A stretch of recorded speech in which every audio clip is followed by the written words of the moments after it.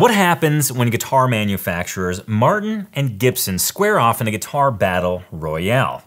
Well, Acoustic Tuesday happens, and I'm glad you're here because today Martin and Gibson are going to square off in a heavyweight matchup for the ages in 7 rounds of guitar geeky goodness.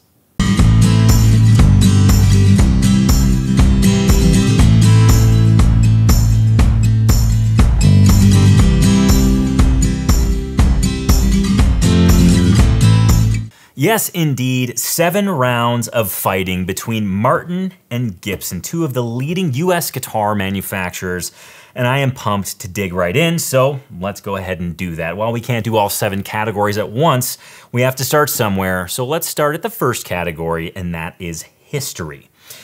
Now, this category is tightly contested because on one hand, you've got Martin, an incredibly well-documented company. I mean, from its start, from its inception, they've kept archive after archive. On the other hand, you've got Gibson, and their record keeping is questionable at best, but their history is loaded with mythology and lore. So who wins? Well, let's dig in just a little bit deeper. Let's check in with a local Michigan musician who used to work for the Gibson factory, and he gives us a little insight into the type of person Orville Gibson was, the founder of Gibson Musical Instruments.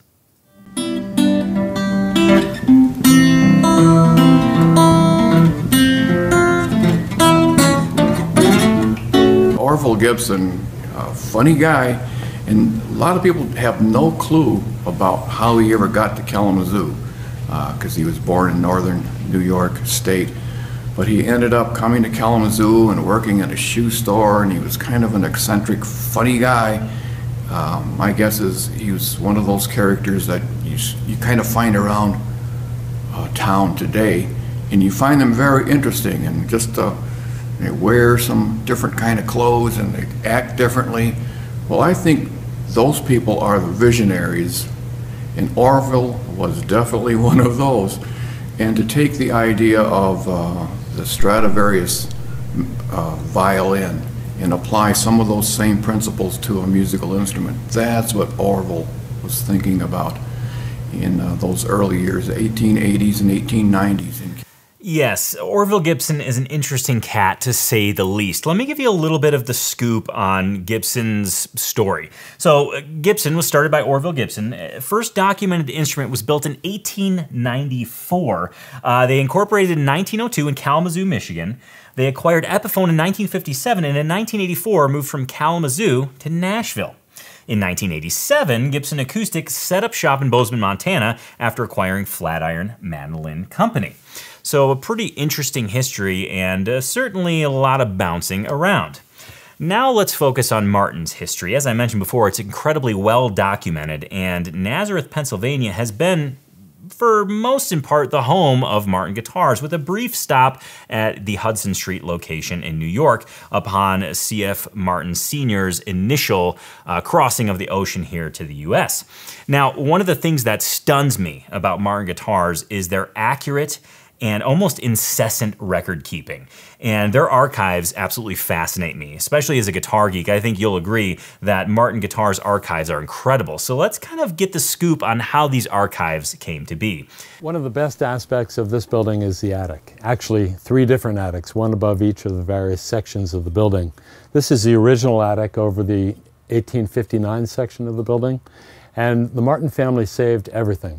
In this attic, we found all the old documents and letters that now make up our archives, together with the tools and patterns and coffin cases, making this one of the finest archives in the United States. Pretty stunning stuff. Right before we went to that clip, I was going to introduce Dick Boak, and I took a breath to introduce his name, and his name escaped my brain. So that was Dick Boak, one of the lead archivists at Martin Guitars. I should say he's since retired, but he is large in part one of the reasons we have such extensive research done in the archives. Both him, Dick Boak, and Mike Longworth have done such a great job in compiling these archives. Now, to get an actual first-hand look of some of the actual archives, I found another clip that does this wonderful pan of some of the things that are contained in the archives. I'm talking sales order slips, material purchase receipts, letters from artists, you name it, it's all there. Let's have a look. Company has a long history with more than 181 years of photos, correspondence, financial records, invoices, ledgers, and more. Together, these pieces of ephemera tell the story of a remarkable company that is an iconic American brand name and played a crucial role in the development of music in America. This valuable resource sheds light on Martin family history, the way the American flat-top acoustic guitar was created, and offers insights into the day-to-day history of one of the world's oldest family-owned companies. The Martin archives have been a work in progress for much of the past 5 decades. The first person to put serious time and effort into creating the archives was Martin employee and researcher Mike Longworth.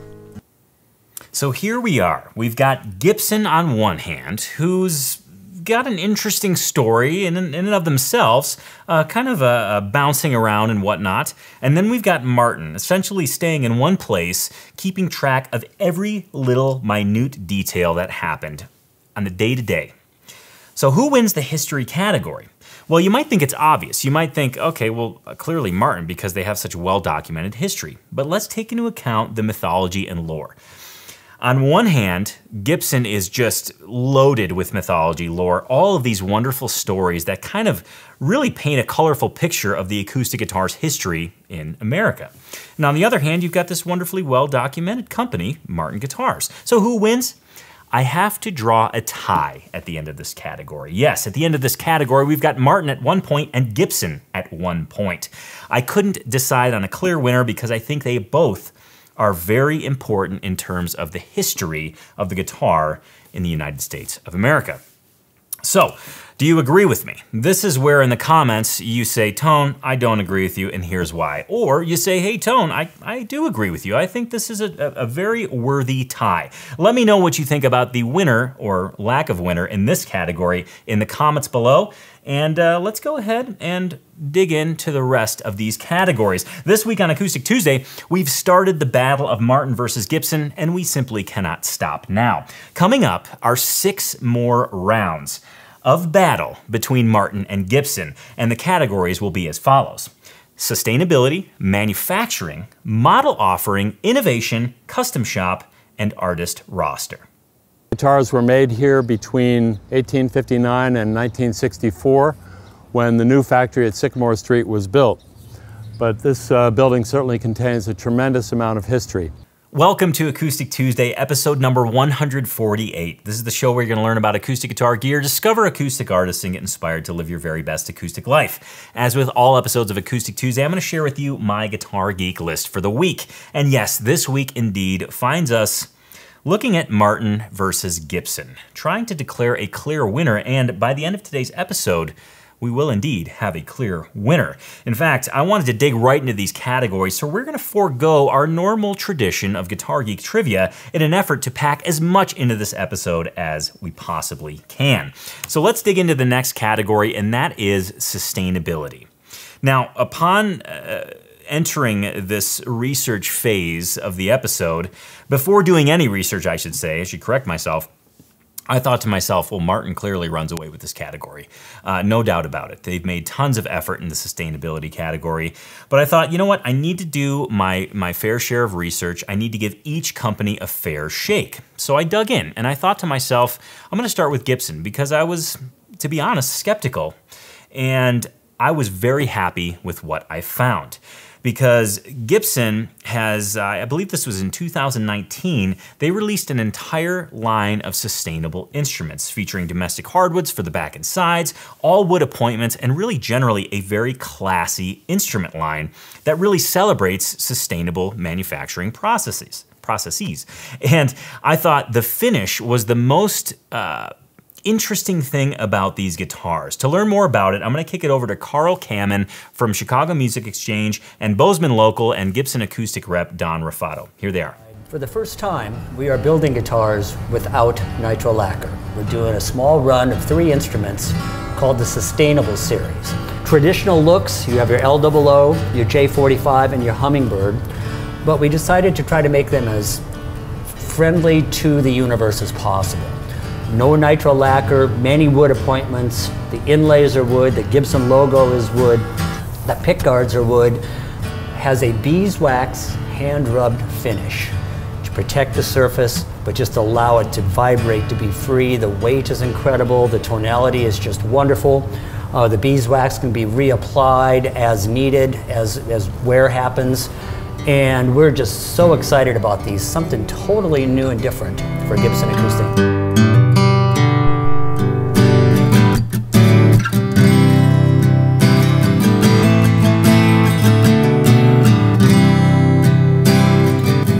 So I applaud Gibson for that sustainable effort. I think it's a great way to make a beautiful instrument from their iconic lineup and really kind of tip the hat and give a nod to sustainability.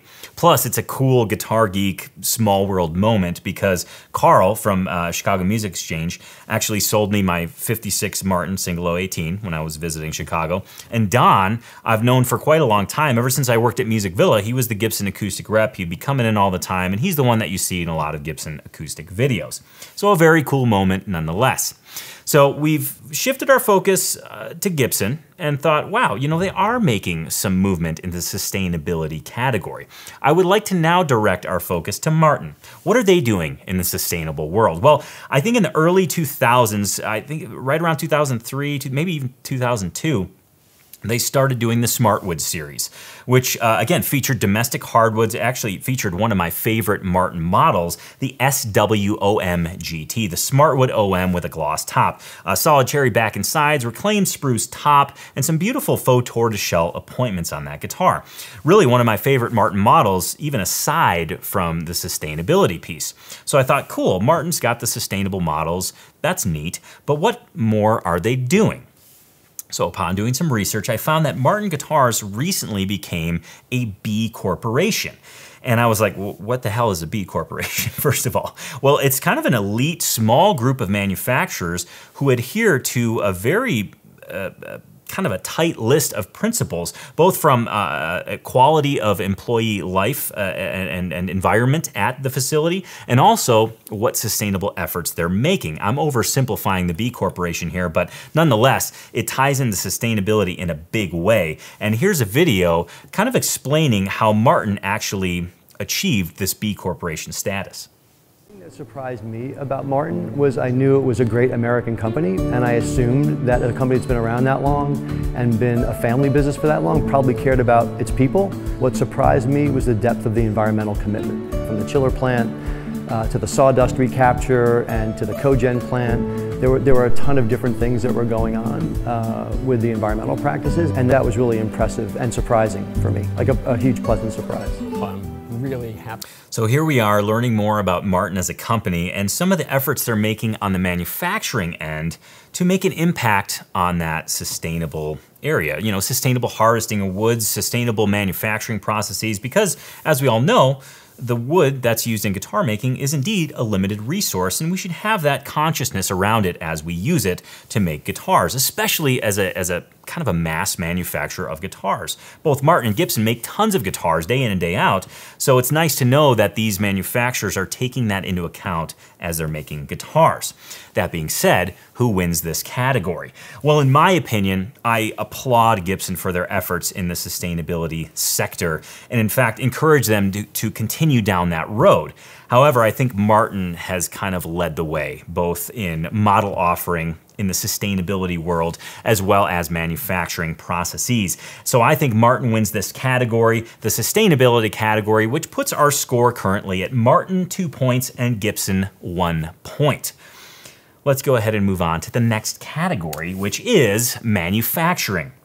Now you might be thinking, whoa, we just talked about manufacturing, you know, we talked about sustainability and manufacturing, all that stuff. I'm gonna take a different perspective on manufacturing proper here. I'm talking about raw lumber coming in one end of the factory and a guitar coming out the other side of the factory. And I think both companies, I should say this, I've had a chance to actually visit and enter the factories of both companies. I've had a chance to go on tours of the factory of both companies, and I am very impressed. And I will say the companies are very different in how they manufacture and how the factories actually look. So just so you get a sense of kind of the way things are within each factory, let's start out with Gibson. Now, Gibson started in Kalamazoo, Michigan, and in the 80s actually moved to Bozeman. And I find this really interesting because they're here right where Acoustic Life Studios is. And when I worked for Music Villa, I had a chance to actually tour the factories. And just so we're all on the same page, I found a video that gives us some behind the scenes of the Gibson Acoustic Factory here in Bozeman, and here it is.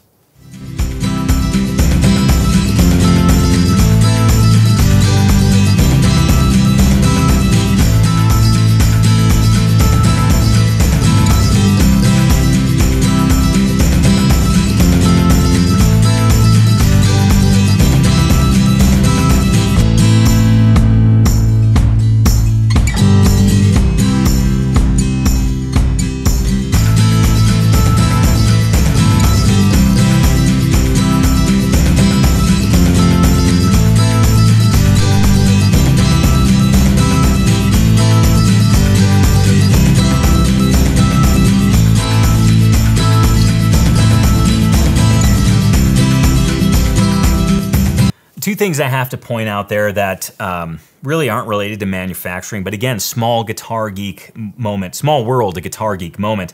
The first fella that you saw doing inlay on the fingerboards, his name's Joe, and I actually used to work with him at Weber Mandolins. He did all the inlay at Weber Mandolins and now works at Gibson Musical Instruments here in Bozeman, Montana. And then also I noticed somebody wearing a Patrick Kane shirt, one of my favorite Chicago Blackhawks, so a huge tip of the hat to that individual for, you know, having his heart in the right place when it comes to hockey. So that's behind the scenes at the Gibson factory here in Bozeman, Montana, where all of the Gibson acoustic instruments are made. Now I'd like to hop in our little super travel machine and visit Nazareth, Pennsylvania. Again, had a chance to go to this factory, experience a tour, and get the behind the scenes look. But again, so we're all on the same page, let's go ahead and look behind the scenes, take a peek behind the curtain at the Martin guitar manufacturing facility. There are hundreds of steps involved in making one Martin guitar. You want to make these parts as precisely as possible, but once you've got those parts and pieces, it's the human hand that does a fantastic job of putting them together. And we're really proud of it. You to see how a Martin guitar is made. Here in our Nazareth factory, we have about 500 employees. There's a very specific formula that goes into building one of our guitars. The woods have to be a certain thickness, the braces have to be a certain thickness. Can't have the woods too thick or you're not going to get the sound you want out of it. We try to build the guitar to a point where it's almost so thin that it might implode on itself. The wood is an integral part of not only the aesthetics, but the sound. Guitar builders, through a trial and error, discovered that exotic tropical hardwoods work really well if you want to make a really good sounding guitar that's beautiful and durable. Right here we have a guitar where the body is made out of sinker mahogany. This wood has been immersed in streams in Belize for could be hundreds of years. People can be skeptical. Are they still handmade? And then you get about halfway through the tour, people kind of go, yeah, they're still handmade, and now I understand why they're so expensive. It's a challenge, it's complicated, and it takes time. One of the amazing things about the Martin factory is that it has grown essentially in the same place that it's always been since, I want to say, like 1850 or somewhere in there. And when you go to Martin, you can actually see the old homestead with the old factory where the machines were actually steam powered. And then as you tour and kind of walk through these various rooms, you can see the conversion to actual electricity. And then when you go to the new plant, it's pretty amazing, the technology used there. And as I mentioned before, I've had a chance to go to both of these factories. And I think they both do a fantastic job of taking raw lumber, and out of the other end comes magnificent and iconic acoustic guitars. So to me, this category actually comes down to you, the guitar geek. How accessible are each of these manufacturing facilities? Well, I have a personal story for each. Number one, I went to Nazareth, Pennsylvania, and I want to say about 2015, and got treated to a beautiful tour of the Martin Guitar Factory. And I went to the resaw area, I went to the custom shop, and every place in between. It was beautiful, and I really enjoyed my time there. I felt well taken care of, and I felt like they really, each and every luthier was passionate about their job in the whole process. Now, I have another story about Gibson. When I worked for Music Villa, and this was probably a year prior, in 2014, I also had a chance to tour the Gibson Acoustic factory.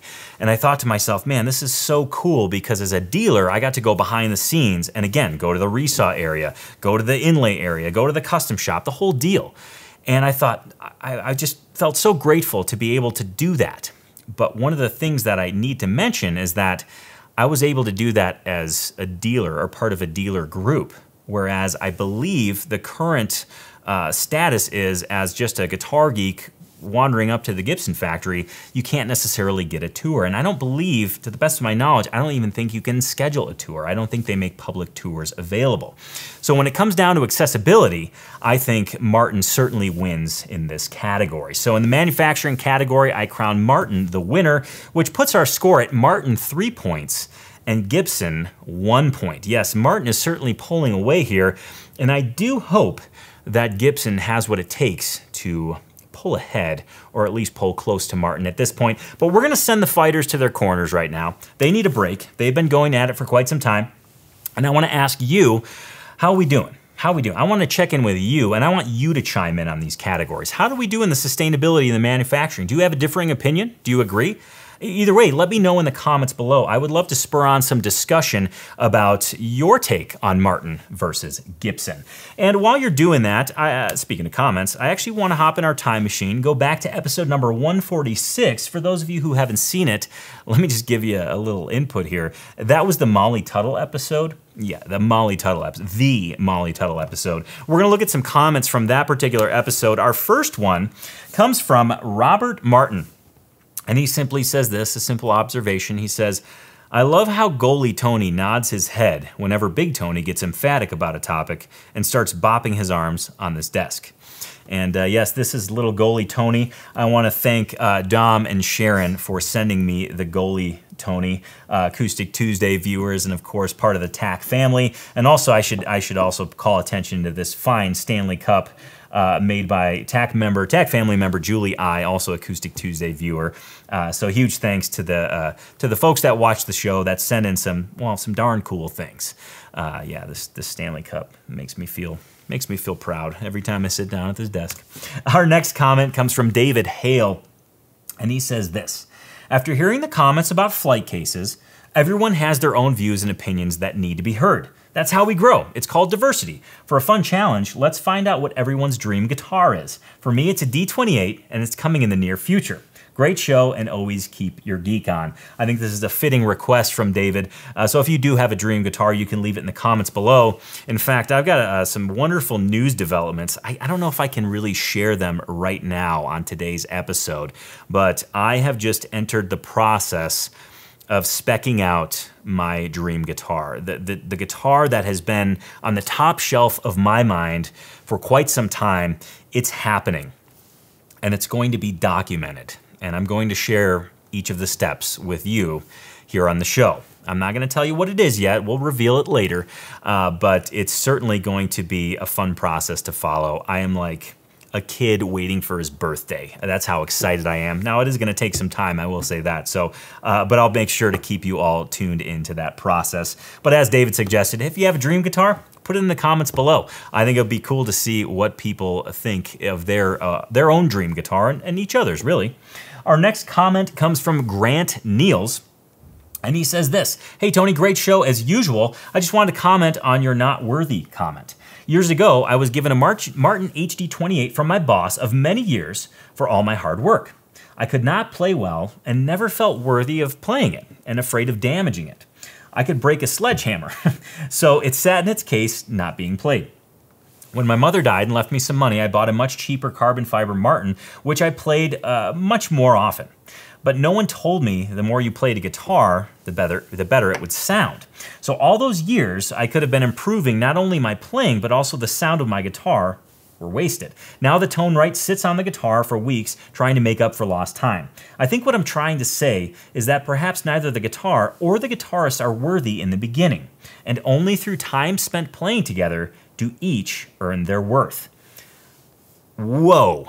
Talk about a mind-blowingly awesome comment. You know, I made, it was great discussion last episode about, what we think of the guitar that we own and what it really says about us, and this notion of not being worthy of a certain guitar.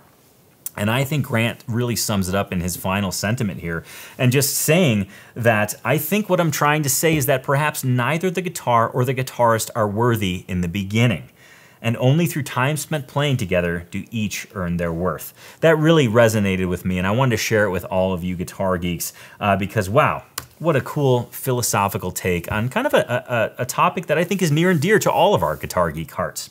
And finally, a comment from Jonathan Meyer, and he says this: "Another great episode, Tony. I loved your take on the whole price versus skill debate. At a recent open mic night I attended, a man was bragging to me about his $4,000 Taylor and how he was getting a $9,000 custom-built PRS acoustic. Meanwhile, I played my heart and soul out on a Samick Gold Rush D1 I paid a whopping $70 for. I have picked up several high-end guitars that just didn't feel right, and several cheap guitars, most I ended up buying, that played like butter. They may not have the same amount of quality control as a custom-built guitar, but if it plays good, it is good, no matter the price tag." And I couldn't agree more with his sentiment here. Jonathan really hits the nail on the head, and I've said this a long time. If it sounds good, it is good. And Jonathan kind of tweaked that sentiment into, if it plays good, it is good. Bottom line, we get so tied up sometimes in what the guitar says about us, we forget why we actually chose it in the first place. And again, I think the mantra that Jonathan suggests here is pretty solid. If it plays good, it is good. And I'll add, if it sounds good, it is good. And that's to you and no one else. All right, I just want to thank everybody for their comments. Again, I'm so appreciative of the lively discussion that happens. Specifically in that Molly Tuttle episode, I asked you for questions that you would ask Molly. Now, I'm still working on that. I'm a couple emails in right now, so I'm hoping that it does happen. So I'm extremely thankful of the questions that you posed for me to ask Molly, as I have some of my own as well. So thank you for that. And again, just thanks to everyone for chiming in and participating in the discussion. It really makes these Acoustic Tuesday shows kind of come to life and bring all of us guitar geeks together. All right, let's hop back into our fight right now. And the next category I have on my list is model offering. Now, coming into this category, we've got Martin sitting at 3 points, Gibson sitting at 1 point. So model offering, here we go. And this is really how well each manufacturer kind of has models that are viable and good in all the various price categories. And what I want to do right now is start out with Gibson and Epiphone. And I'm including Epiphone because Gibson owns Epiphone, and Epiphone just happens to offer those lower priced instruments. So let's start out with some of my favorite guitars in the Gibson Epiphone world. Kicking it off in kind of the starter or beginner guitar category is the Epiphone EJ100. This guitar comes in at a stellar price tag, like $100 or $150, and it's a great starter instrument for any beginning guitar geek to get their hands on and really enjoy. Now let's move on to what I think is the bright shining star in this entire lineup, and that is the Epiphone Masterbuilt series. This particular series marries iconic imagery and aesthetics with an actual functional guitar at a really solid price point. Now, the picture I've chosen is the Epiphone Masterbuilt Frontier. This guitar was brought to my attention by Phoebe Bridgers. I saw Phoebe Bridgers playing a vintage Epiphone Frontier, and then I went on a complete binge trying to find one. Come to find out that the actual vintage ones cost around anywhere between $4,500 to $6,500. A lot of cash for certain. Now enter the Epiphone Masterbuilt. This guitar is, I believe, all solid wood, and it comes in at a beautiful price point of about $800 upon my last checking. And it has all the iconic imagery, that cactus and rope pickguard, and just an overall very cool guitar with great vibe. I've had wonderful experiences with all of the Epiphone Masterbuilts that I've been able to get my hands on. Now let's enter Gibson Acoustic proper. The standard, the iconic Gibson J45. It screams singer-songwriter, it screams comfort, it screams workhorse. An all solid wood guitar, short scale, solid spruce top, mahogany back and side, slope shoulder design with the iconic Gibson Sunburst. I cannot think of a better representation of the work that Gibson Acoustic is doing than the Gibson J45. Now let's move close to the custom shop, and that is a Gibson Doves in Flight. Certainly a higher priced instrument, but for good reason. The amount of handwork that goes into this guitar is incredible. From the engraved and inlaid pickguard to the inlaid fretboard, I mean, it's a stunning guitar that looks good and sounds pretty darn good as well. So that's the Gibson Epiphone lineup, from beginner to almost to the custom shop. Now I want to mimic the same thing in the Martin world and see what their model offering looks like. Let's kick things off with Martin's X Series, a great guitar at a great price. And this is near and dear to my heart because my first guitar, my first foray into the Martin world, was a Martin DXK2. All HPL guitar, a Koa patterned HPL that I actually thought was all solid wood when I first bought it. As a young guitar geek, I didn't really know all the ins and outs of the lineup, but nonetheless, it was a great guitar that served me for a very long period of time. And as I mentioned before, these are great guitars at a great price point. Moving on to the next guitar in the Martin lineup that I think is a standout, that's the Martin 0017L. This guitar also comes in at a great price point and offers a ton of tone and some stunning, classy good looks as well. A smaller bodied instrument, all solid wood, and really just a comfortable and sonic wonder. I can call it a sonic wonder. It's a great guitar, it sounds awesome, and again, looks fantastic. Now let's move to the Martin standard line. And I really had trouble with this because I was like, D18, D28, D18, D28. Then I thought back to, what would a young Tony say? Well, young Tony was coveting a Martin HD28, and that's the model I chose. From its stunning, classy good looks, the herringbone purfling, Indian rosewood back and sides, Sitka spruce top, to just its overall kind of chunk of acoustic guitar history that it represents, I thought it was a great way to celebrate Martin's standard line. Now let's go ahead and move closer to the custom shop, not quite custom shop, but almost there, the Martin D45. Wow, this guitar makes me weak in the knees just looking at this picture. You've got a stunning guitar, abalone trim all over the place, hexagon inlays up and down the fretboard made of abalone, and just a beautiful instrument and a great example of what the folks at Martin are capable of doing. I mean, talk about an icon, just a stunning guitar. I keep looking at it in the monitor here and it's kind of just taking my breath away. So here we have these two manufacturers, Gibson and Epiphone and Martin. And we're looking at the model offering. Of all the various price ranges, do they deliver? Do they deliver in each price range?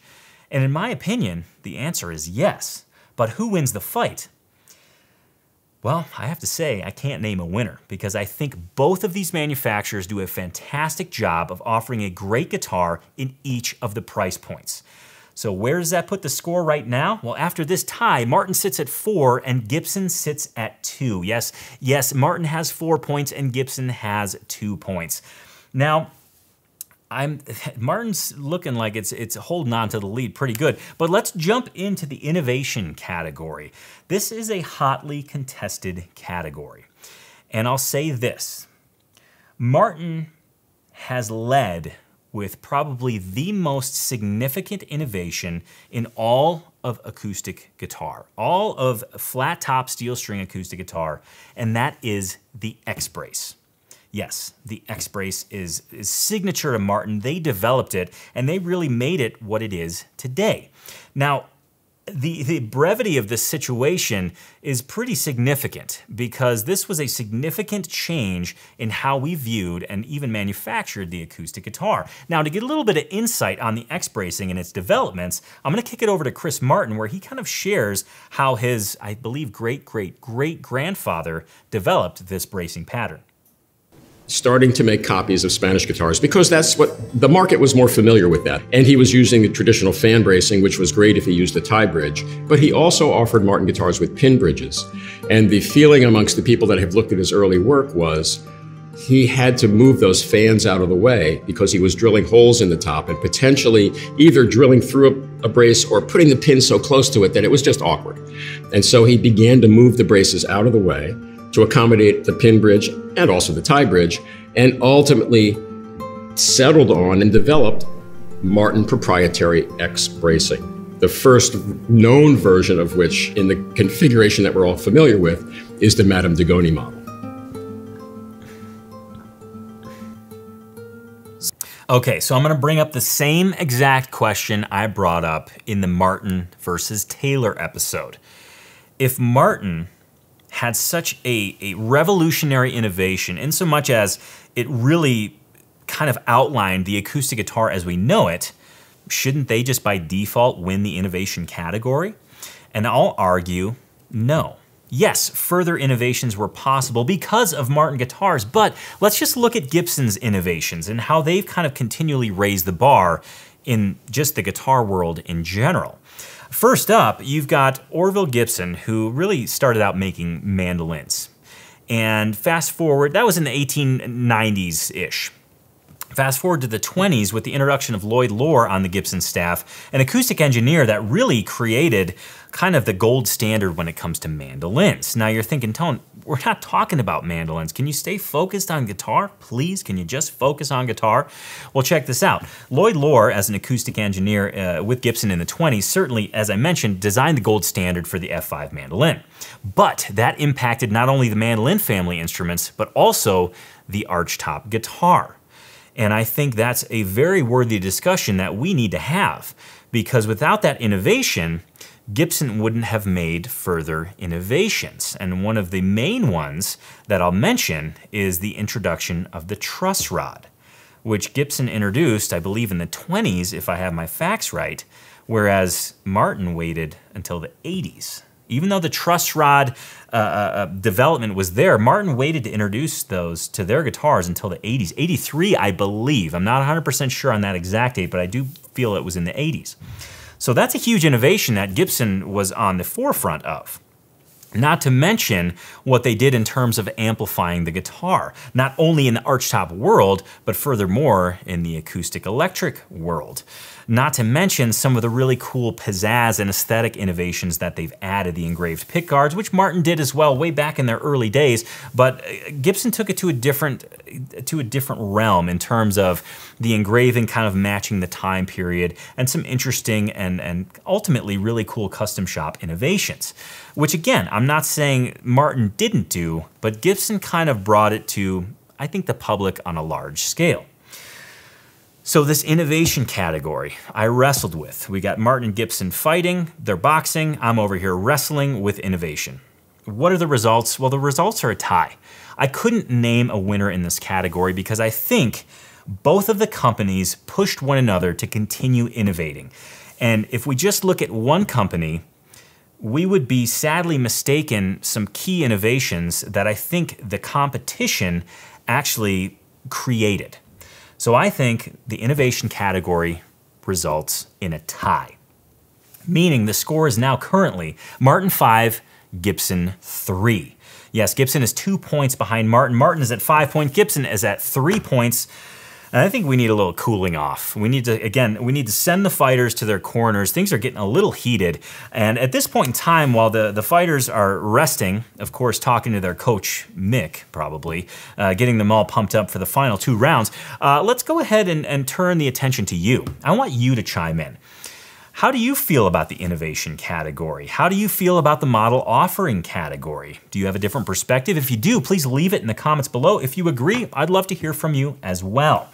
Now, while you're leaving your comments, I want to lighten the mood. I want to look at the Acoustic Tuesday family at large because we got some wonderful submissions. First up, this submission comes from Lakeside, California. This comes from Steve Fernandez, and he decided, you know what? It's time to submit my guitarsenal, and I'm sure glad he did because number 1, Steve has a hell of a beard. Number 2, he's got a very fashion-forward t-shirt on. Yes, of course, the Guitarsenal t-shirt. And he shares with us his entire guitarsenal. When asked for a description of his guitarsenal, he says this, simply, too many to name. That's it, and he does indeed have an entire Guitar Geek den filled with instruments. And a lot of great instruments are up there. We've got a resonator guitar, plenty of acoustics, icy skulls, and that to me is the signifier of it being absolutely incredible. So thank you so much, Steve, for submitting your guitarsenal. And in addition to that guitarsenal, I've got some other interesting pictures from our Acoustic Tuesday family. Yes, I've seen some Acoustic Tuesday merchandise out in the world, and I want to share that with you. First up, a picture was submitted from Mike Tedesco, and he says this. He says, oh, by the way, Mike is from Sammamish, Washington, and he says, no guitar in this one. Out on a walk with my dog Frankie, love that name, wearing my Acoustic Life hoodie and my Nashville Predators hat. Had to throw in the hockey reference while re-listening to the D18, D28 episode, which is number 133. Well, I want to thank Mike for this picture, but a couple of things. You know, I love the hoodie, but one of the things I think we need to work on, Mike, is the hat. I see that it's a Nashville Predators hat, and I have a little bit of a bitter taste in my mouth from the Preds. A couple years back, the first round of the playoffs, the Blackhawks got swept by Nashville. Not my favorite moment, and to add insult to injury, just earlier this year, 2020, in the 2019-2020 season, Pekka Rinne, whom I'm a big fan of, actually scored a goalie goal, meaning the puck was dumped in, Pekka Rinne, the goalie, gets the puck, shoots it down the entire length of the ice into the empty net. What team did he do that against? He did that against the Chicago Blackhawks. So while I love the hoodie, Mike, I think we can work on the hat a little bit. Hopefully you can find a Chicago Blackhawks hat in your future. By the way, the Nashville Predators farm team is AHL team Chicago Wolves. Little tie in there, kind of cool, little hockey geeky. Sorry about that. And then we got another picture submitted from Chris Davies. He is supporting his Acoustic Tuesday Show t-shirt. It looks fantastic, Chris. And this t-shirt has quite the story. I should say Chris has quite the story with the t-shirt. And this is from Chris Davies. Now, this t-shirt ended up in the United Kingdom, specifically Wales, in the town of, I hope I pronounce this right, Abergavenny? Sounds good to me, and I'm gonna go with it. Chris says this, hi Tony, remember the Mount Rushmore of bluegrass guitarists? Tony Rice, Clarence White, Norman Blake episode? Well, I'm proud to be wearing the Acoustic Tuesday t-shirt that has made its way all the way to Wales. Here's me and my Taylor 210. Thanks for doing the show. Look forward to it every week. Well, I want to thank Chris for submitting that picture. What a fantastic picture, and I certainly do appreciate it. And if you want to submit a picture of you wearing an Acoustic Tuesday piece of memorabilia, a shirt, maybe a coffee mug, or if you want to be so bold and dare submit your guitar arsenal, you can do that at acousticlife.tv, and you can see that submit link in the top menu. Click on it. You can upload a picture, and you can go ahead and describe what you're doing in that picture. You might be walking your dog, supporting the Acoustic Life, the Acoustic Tuesday show. You might be amongst your guitar collection, sporting a Guitar Arsenal t-shirt.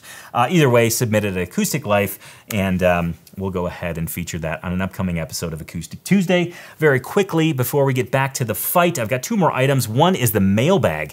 Now, I've been getting some questions about this mug here, and this mug says John Boy Media, and you might be thinking, uh-oh, what happened to the Acoustic Tuesday show? Nothing happened to the Acoustic Tuesday show. John Boy Media, you know, Colorado Kyle, it's Colorado Kyle's fault. I'm a sports fan, and Colorado Kyle says, hey, have you heard of John Boy? And I said, no, I've never heard of John Boy. So he starts showing me these video clips, and John Boy, Jimmy is his name? Is that correct? He does these reviews, these breakdowns of popular sport clips where he narrates the action. They're funnier than hell. He's got hockey ones, he's got football ones, the majority of them are baseball. And what I love about the breakdowns is that he marries them being funny with actual breakdowns of the sport. Incredibly knowledgeable individual, super funny to listen to. And in support of his channel, we ordered some mugs. Actually, it was a gift from Colorado Kyle to myself. He got one for me, he got one for himself. Then they noticed that we were sporting these mugs on the show, and then they reached out with this mug. They sent this as a gift, and it's the Talkin' Folk podcast. They said, hey, yeah, we do sports, but we also do a music podcast. It's called Talkin' Folk, where they kind of do a breakdown of, well, popular songs and things that they're listening to. Now, I don't have enough episodes under my belt to share a full review yet, but I wanted to share it with all of you guitar geeks and music geeks that this podcast is available, and from my initial listenings, I am enjoying it. I want to say thank you publicly to the folks at John Boy, Jimmy, and the folks at the Talkin' Folk podcast for just being nice human beings. And speaking of being nice human beings, I'm going to kick things over to Scott H. Scott H submitted a guitar gratitude, and he is in a location, well, that I want to be right now. It's rainy, almost snowing in Bozeman right now. And yes, we're filming this in June, and Scott is in a much different location, so take it away, Scott.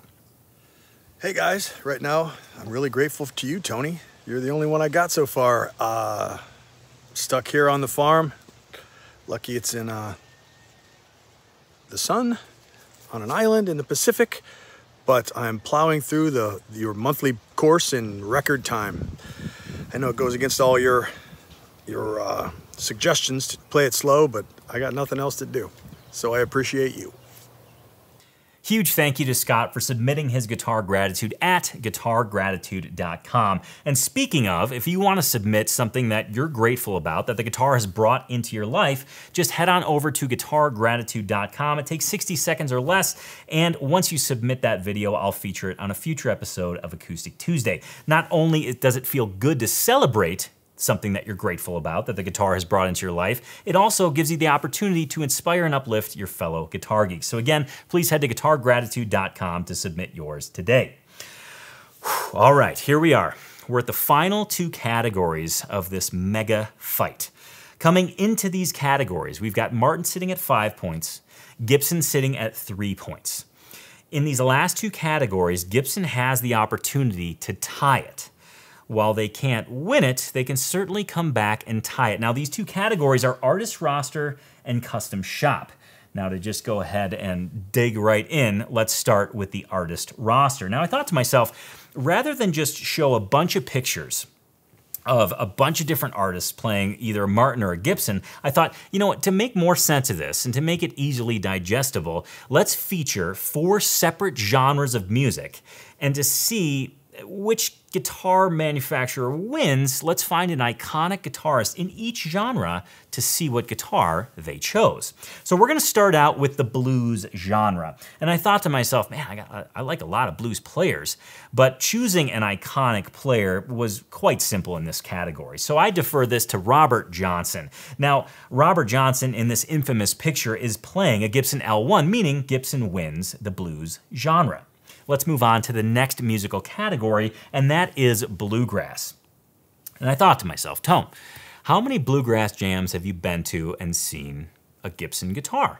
And I thought, you know, I've seen quite a few. Actually, Russ Barenberg plays a Gibson, a Banner J45, which is pretty cool, but nonetheless, all the time at bluegrass jams, I see Martin guitars. So I deferred to Tony Rice, and what is he playing? Well, he's playing his iconic 1935 D28 Herringbone, and this means Martin wins the bluegrass category. Yes, indeed. Currently, we've got Gibson winning the blues category, Martin winning the bluegrass category. It is a tie. Let's move to the country category. And holy cow, did I wrestle with this one. Because I thought, man, there's a lot of country artists that have played Martins. You got Ernest Tubb, Jimmy Rogers, amongst many, many others. And then I thought to myself, well, you got a lot of country artists that play Gibsons as well. But I thought to myself, who's an iconic country artist? Well, Johnny Cash is an iconic country artist. And lo and behold, what is he playing? His signature Martin D35, all black, signifying the man in black. So you'd think to yourself, yeah, Martin wins the country category. Wait, pump the brakes. Okay, slam on those brakes. Because I thought to myself, Johnny Cash played a Gibson too. So who wins the country category? Well, I have to draw it as a tie because I think both Martin and Gibson have been prevalent in the country genre, and I think too many iconic players have played either a Martin or a Gibson, or in Johnny Cash's case, both. So that's a tie. So after these 3 categories, we're still sitting at a tie. Gibson won blues, Martin won bluegrass, they both won country. So we're gonna now defer to rock and roll. Now I think right now you're probably saying, I thought you had to pump the brakes before, Tone. Now you have to slam on the brakes. What the hell does acoustic guitar have to do with rock and roll? Well, plain and simple, I'm about to make a bold statement. Everybody in the world loves the acoustic guitar, whether you're a rock and roller or not. Now, I think when you think of rock and roll, commonly Gibson Les Pauls, Gibson SGs come to mind. But no, rock and rollers have a sensitive side too, and when they want to share that sensitive side, they of course defer to the acoustic guitar. But what brand of acoustic guitar do they defer to? So I think to myself, I need to find an iconic band, rock and roll band, with an iconic rock and roll guitar player to determine the winner of this category. So look no further than the Rolling Stones. Look no further than Keith Richards playing the iconic Gibson Hummingbird.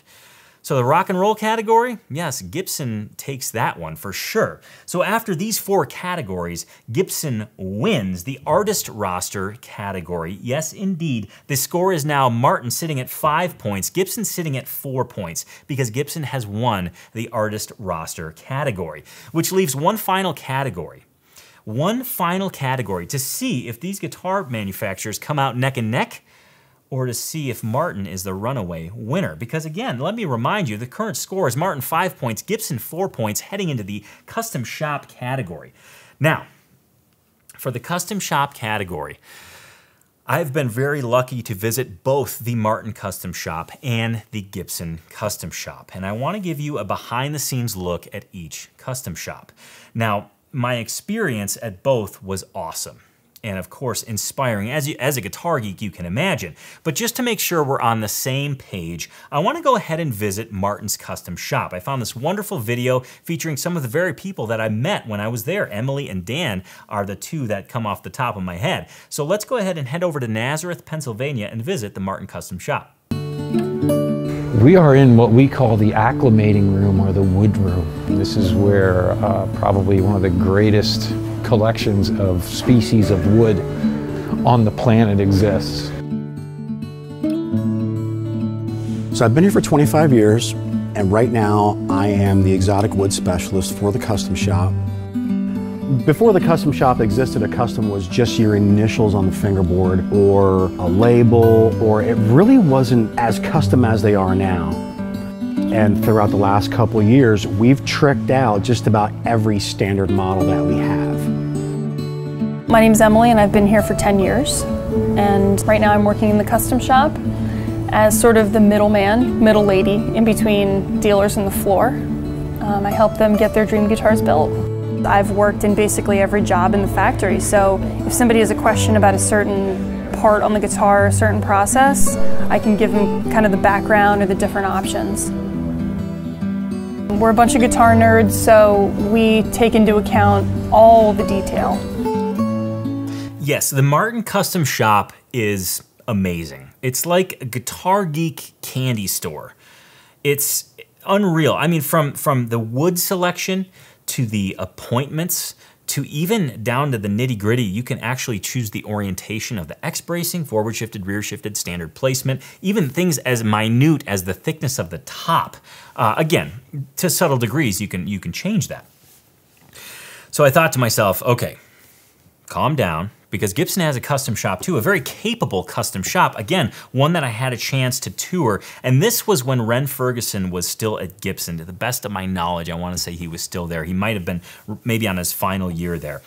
Nonetheless, I've had a chance and an experience at the Gibson custom shop as well. So we should now look at what Gibson is currently up to in their custom shop, see the products that they're making so we can make a fair judgment call in this category. Hi, this is Cesar with Gibson Guitars, and I am in Bozeman, Montana, the home of the recently launched Acoustic Custom Shop. The Acoustic Custom Shop has 2 collections, the Historic Collection and the Modern Collection.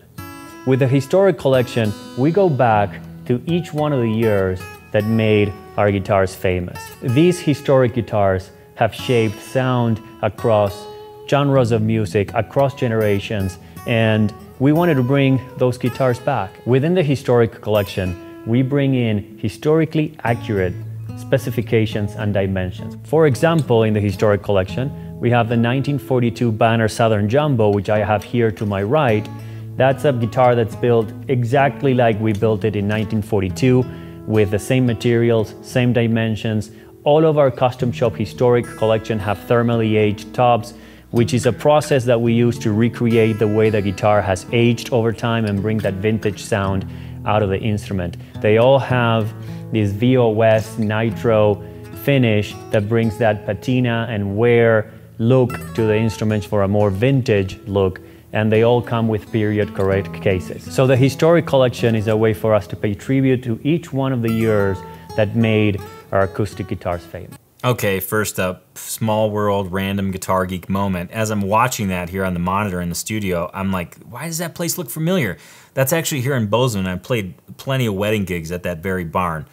Random, I know, but kind of a cool thing that just sank in as I was watching that for like the 4th time. Anyways, let's talk about the Gibson Custom Shop. The Gibson Custom Shop, in my opinion, right now, this very day in 2020, is doing some of the best work I think they've ever done. And I say that because they're straddling this line between this modern collection and the historic collection. And for the first time, I think, they are celebrating the history that we've all, as guitar geeks, wanted them to celebrate. It's so cool to see, and I get excited looking at those guitars. Not to mention the modern collection, where it just really, again, flexes the muscles of the custom shop. So who wins in this category? Again, I think both custom shops are extremely capable. I even go back to when Ren Ferguson was there at the Gibson Custom Shop. They did the series of Gibson L7s, arch top acoustic guitars that were heavily carved. I mean, dragons and like family crests in them and like carved neck heels and everything. So, I mean, in terms of capability, both custom shops are incredible. But I have to say this, there's 2 factors that really weigh in on the result of this category. And I'm debating on whether I should just announce the winner right now or not. I'm gonna wait. First and foremost, I have to say the availability of woods in the Martin Custom Shop is stunning. I mean, we're talking some of the most beautiful tone woods available, from master grade to, I'll say standard grade, but wow, when you look at them, you're like, how is that considered standard? So in terms of options, I think Martin wins out big time. Again, from tone wood options to appointments to even bracing orientation, Martin's Custom Shop is the real deal.